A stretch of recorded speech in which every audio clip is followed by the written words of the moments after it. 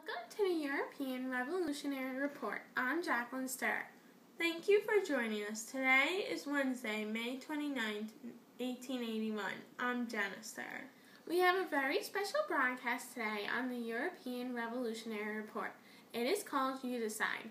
The goal of today's broadcast, You Decide, is to provide our viewers throughout Europe with the information to decide if their country is ready for a revolution. We have an incredible lineup of distinguished guests to help you answer that critical question. We will look at the revolutionary events that have occurred throughout Europe over the last 50 years.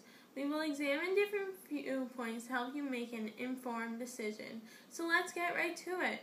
Earlier, I had the honor of interviewing Mr. Lamartine on the streets of Paris. Mr. Lamartine is one of France's leading poets and was the temporary leader of France following the Revolution of 1848.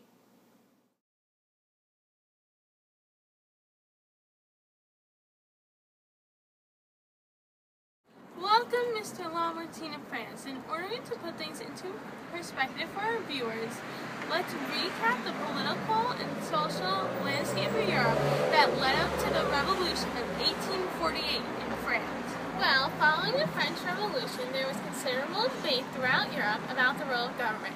Of course, conservatives, wealthy property owners, and nobility wanted to preserve the traditional monarchies of Europe. The liberals, mostly middle-class business leaders and merchants, wanted to give more power to elected parliaments. However, only the educated landowners would be able to vote in such parliaments. The radicals, like myself, wanted drastic changes. They believed in democracy for the people as a whole.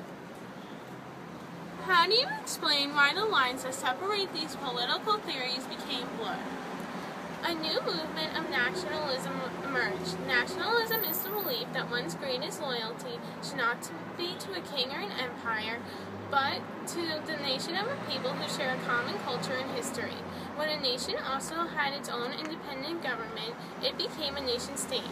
One of the key concepts of the French Revolution was the equality of all French people. This idea fostered a tremendous sense of pride. During the time frame we are reviewing, the first people to win self-rule were the Greeks. For centuries, Greece was part of the Ottoman Empire, which controlled the Balkans. The Balkans is the region of southeastern Europe now occupied by Greece, Albania, Bulgaria, Romania, and the European part of Turkey, and the former republics of Yugoslavia. What influence did nationalism have on this revolt? Nationalism was the driving force of this successful uprising. For centuries, the Greeks kept alive the memory of their ancient history and culture. The nationalist spirit motivated Greek people to propel Greece to become a nation-state in Europe. Eventually, the powerful nations of Europe supported the Greeks' quest for independence and defeated the Ottomans. Let's turn now to other regions in Europe. What was happening across Europe in 1830? In 1830, Europe was swept by revolutionary enthusiasm. The return to old order that was carefully arranged by the Congress of Vienna was falling apart. Liberals and nationalists were rebelling against conservative governments. In 1830, Belgians declared their independence from Dutch control. In Italy, nationalists worked to unite the many separate states on the Italian peninsula. Eventually, Austrian troops restored order in Italy. In 1830, Poles living under Russian rule rebelled in Warsaw. It took 1 year for the Russians to crush the Polish uprising. Together, these events are known as the revolutions of 1830. By the mid-1830s, old order seemed to have re-established itself. What went wrong with the revolutions of 1830? What should the rebels have done to achieve their goals? Well, first let's define those goals. Many of the struggles in 1830 were led by the liberal middle class, teachers, lawyers, and businessmen. They were rebelling to achieve a constitutional government and the formation of nation-states. However, they lacked military experience and organization. They were simply unable to stand up to the powerful forces of the conservative governments. However, the resource order was only temporary. The political instability led to another wave of uprisings in 1848. Let's talk about the revolutions of 1848 in Europe. Once again, these rebellions, for the most part, were unsuccessful. What went wrong? The revolutions of 1848 were ethnic uprisings. Nationalism was a dominant force. In Budapest, there was a call for parliament and self-government in Hungary. In Prague, Czech liberals demanded Bohemia independence. In Vienna, an angry mob clashed with the police. Metternich was forced to resign, which set off liberal revolts throughout the German states. However, the revolutionaries failed to unite themselves, order nation, and conservatives gained control once again. How was the French Revolt in 1848 different from other rebellions in other countries in Europe? The radicals in France, like myself, demanded democratic government as the main goal of revolution. A Paris mob overthrew the monarchy of Louis Philippe and established a republic. I led the temporary government. Why did the new Republican government fall apart almost immediately? What could have been done to prevent this? Unfortunately, the radicals in France split into two factions. One faction, led by myself, only wanted political reform, which we achieved. The other faction, led by Louis Blanc, also wanted social and economic reform. Our differences led to violence in the streets of Paris. I believe that my radical adversaries attempted to thrust too much change onto the people of France. Instead of turning to violence, we should have discussed our different approaches. Thank you, Mr. Lamartine, for providing such valuable insights to our viewers.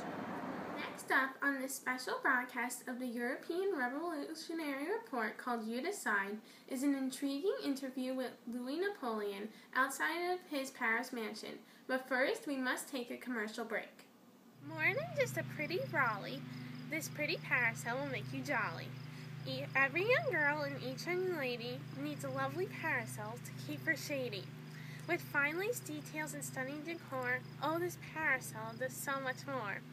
Then just block the sun's sweltering rays is a fashion statement that will evoke praise.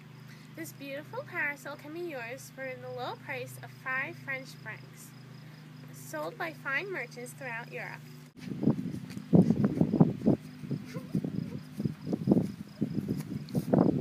Welcome back. Now we will go to our interview with Louis Napoleon outside his Paris mansion.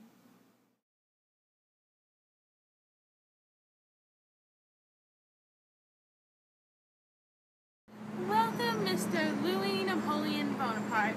Please share with our guests how he came to power in France.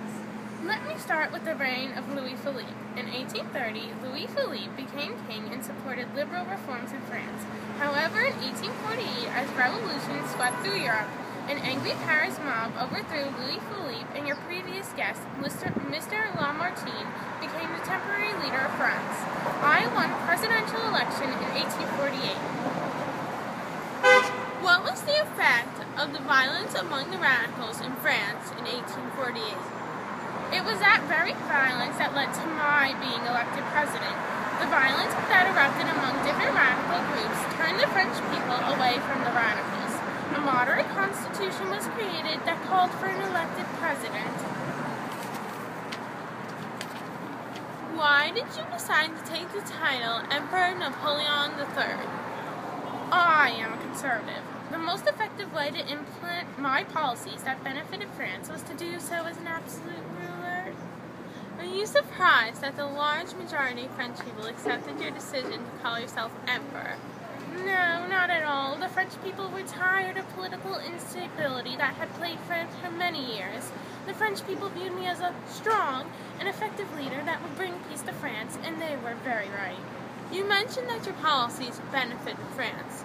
What did the French people gain as a result of your policies? As emperor, I built railroads, encouraged industrialization, and promoted public works. I stabilized the French economy.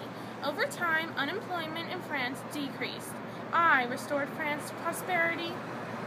Do you have any concerns that your role as emperor caused the French people to lose freedoms that they had fought so hard to win? No, it is true that France's return to governance under an absolute ruler diminished some of the freedoms of the French people. But France was better off under my rule. Look at everything I have accomplished. The French people willingly accepted that trade-off. I restored peace and prosperity to France. So what if a few freedoms were lost as a result? Thank you, Mr. Louis Napoleon, for sharing your vision with our viewers. Our final interview on this special broadcast of the European Revolutionary Report called You Decide is with Tsar Alexander II of Russia.